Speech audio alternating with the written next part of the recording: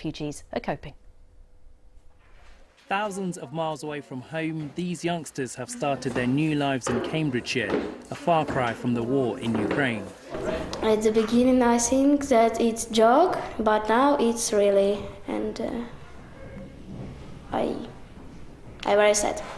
And that's how they all feel, having left everything behind. It's hard to live here when you know that in your country, in Ukraine, there is a war.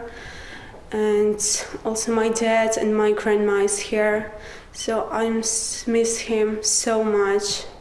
But we talk with him every day. My trip to Britain was very hard. We traveled for 2 days without some kind of good sleep, and I don't want to remember that. They gave me iPad, and with iPad I can study a lot of things, like I can watch my homework, I can do some Ukrainian homework, and my iPad is like my book. That's right, some of these kids are still doing homework from their schools in Ukraine. Girls, do you need a hoodie, sports hoodie? Yeah, one more, maybe in middle size. A smaller one? OK, I'll get that ordered for you then.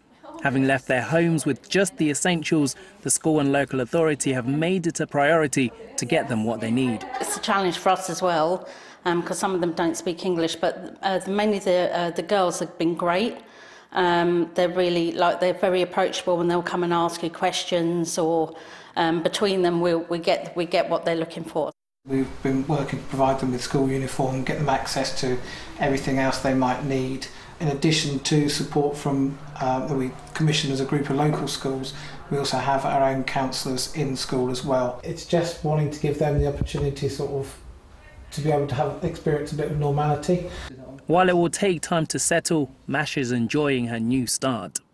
Many green fields, rivers, wild animals.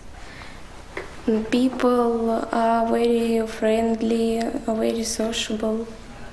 Settling into school is only the start for what they hope is a brighter future. The Comba, BBC East.